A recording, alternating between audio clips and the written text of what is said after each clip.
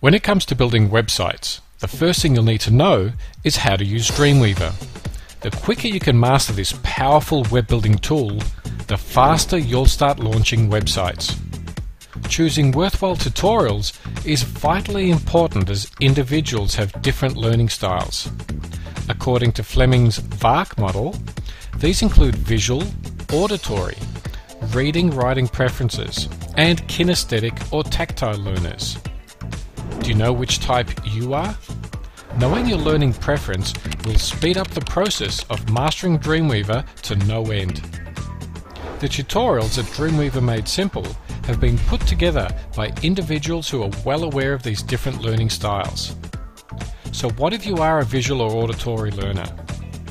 The lessons provided comprise of diagrams and illustrations, as well as verbal explanations. If you fall under the reading, writing or kinesthetic preference, then you're in luck too. Text is presented on screen for taking notes and examples are provided so the learner can try things out for themselves. So even without prior knowledge of how you best learn, these tutorials are bound to be more than useful.